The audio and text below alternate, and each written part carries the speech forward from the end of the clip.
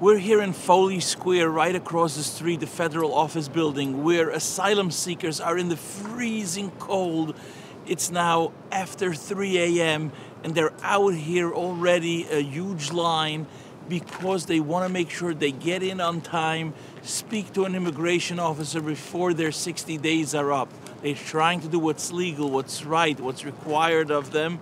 But since there is so many people trying to come every day, some people at the end of the line always are pushed off for the next day and the next day.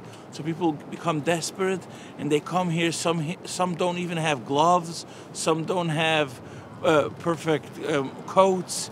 And they stand here all night just to make sure they can get into the federal office building the next day and they get a good shot and claim their asylum with an immigration officer. And what are you here to provide? So we're trying to mitigate the pain, the frigidness, the freezing fingers, and the empty stomachs, and we try to give out hot pads, these air-activated pads, to get them a little bit warmer. We give out some hot soup. We give out some granola bars. Sometimes we have some dried fruits, just something to mitigate the pain out here in the freezing Manhattan cold that the people who are coming here from all over the world never experienced a New York winter. Do you think the city should be stepping up and trying to do something, especially during these I actually believe this is a federal issue. These people are in the line of the federal government. So the federal government can put out some heaters or put out some accommodations or just get some more staff in to get rid of the lines altogether by just accommodating more people per day. Is there anything else you want to add?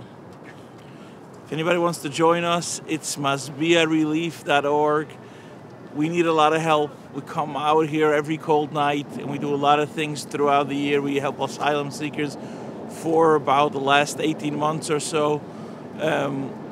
We are in New York. The Statue of Liberty is in our harbor and we take pride in that. Let's do it. Let's help them out.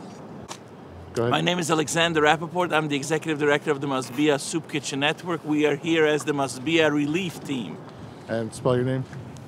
ALEXANDER RAPAPORT.